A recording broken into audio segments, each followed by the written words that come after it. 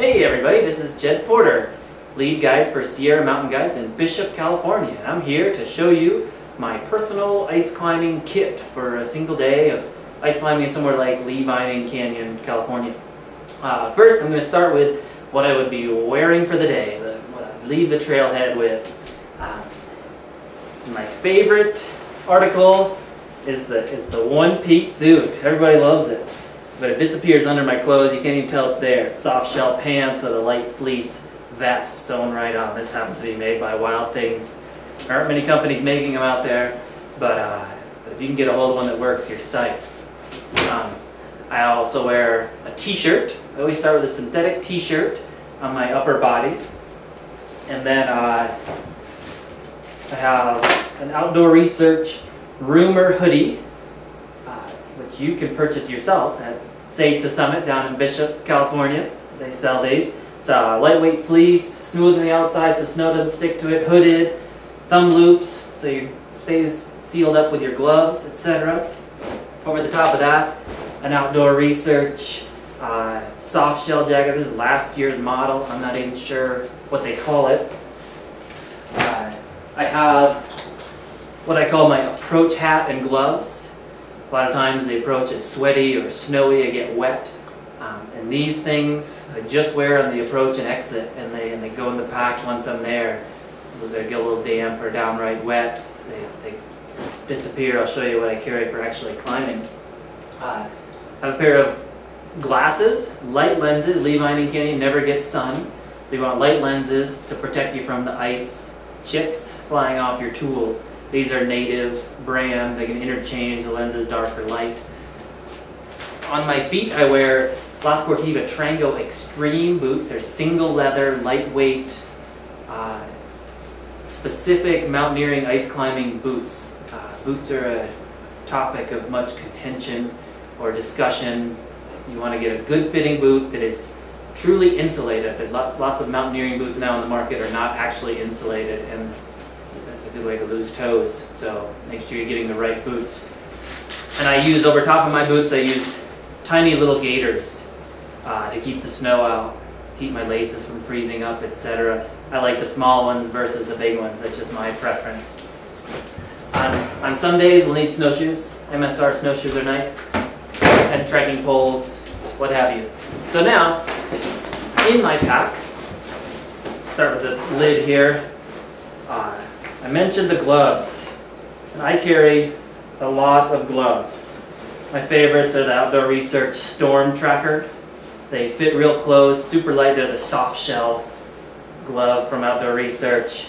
They have this goofy zipper in the back that doesn't really make a difference, but otherwise, leather palm, soft shell back, really breathable, warm enough. For me, I have two pairs of them, this year's and last year's, and then a beefier pair of gloves. I think they're the OR Alibi or something like that. No, not the Alibi. Something else starts with an A. In any case, heavier duty for top roping and belaying.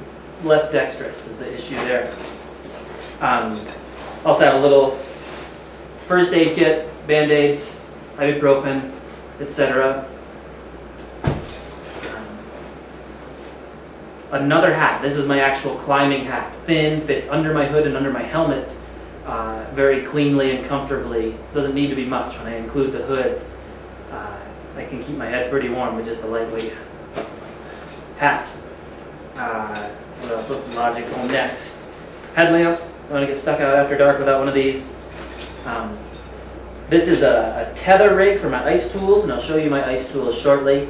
But it swivels. I can clip into each one independently. I like to climb leashless, but don't like to drop tools, so this helps me with that. Especially on lead, I use it mostly. And then a little bit of a repair kit between a file, a spare pick,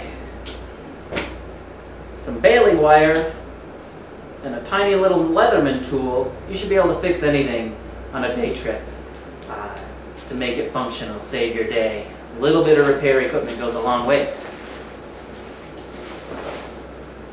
Moving into the main body of the pack, the way I have it set up today anyway. I use an Arc'teryx Kazri 55. It carries all the gear I need, guiding gear and personal gear together. Smaller pack would suffice when you're part of a large group. They don't happen to make this pack anymore, which I'm kind of bummed about. Helmet, harness, belay device.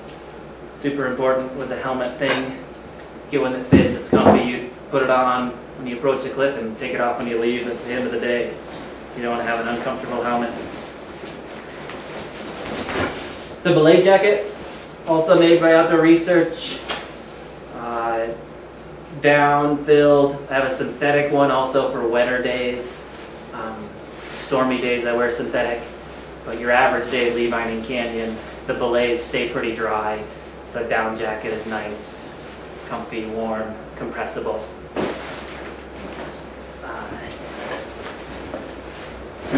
A shell jacket for actual climbing over the top of my soft shell if needed. This is just a windbreaker, real small. Also made by Outdoor Research. I'm not sure the model name, didn't do my homework very well on this stuff, but super tiny, super light, very weather resistant actually, and so much so that it's not that breathable, but it gives me lots of freedom of motion, etc.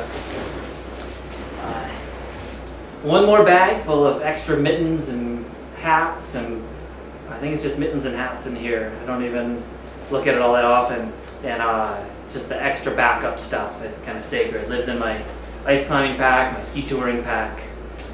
I don't think about it much until I need it, and I'm psyched.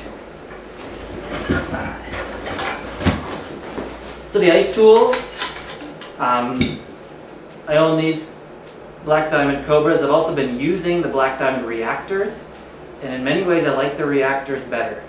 But these Cobras are super light, like the most high-tech tools you can buy right now.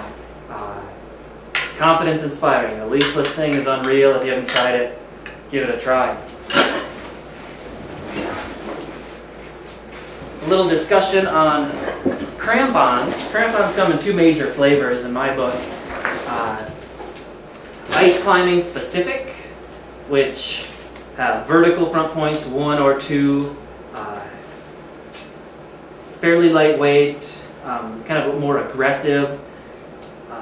And I use a pair of Petzl darts for that. They're kind of Franken crampons now. They're all mismatched parts, but I love them. They're great for pure ice climbing.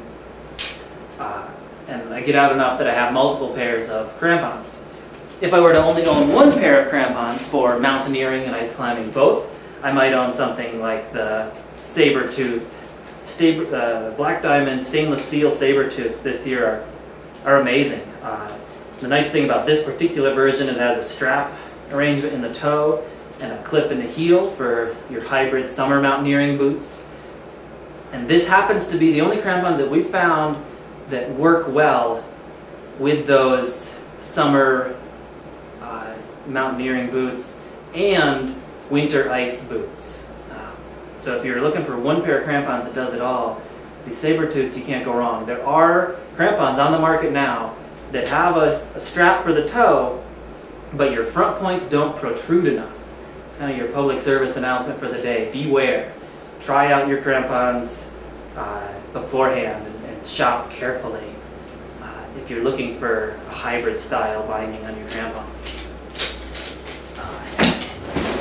The last thing in here, I'd have water and food obviously for the day, and a thermos with something warm in it. Can't go wrong with hot drinks on a cold day. And that's pretty much it. Thanks so much for watching. Feel free to let us know if you have anything to add or questions about what we carry. And when you're out there, be safe. Check your avalanche report at esavalanche.org. Lee Vining Canyon and June Lake ice are both exposed to avalanche conditions, as well as all the hazards that come along with ice climbing, so be ultra careful. Thanks for watching.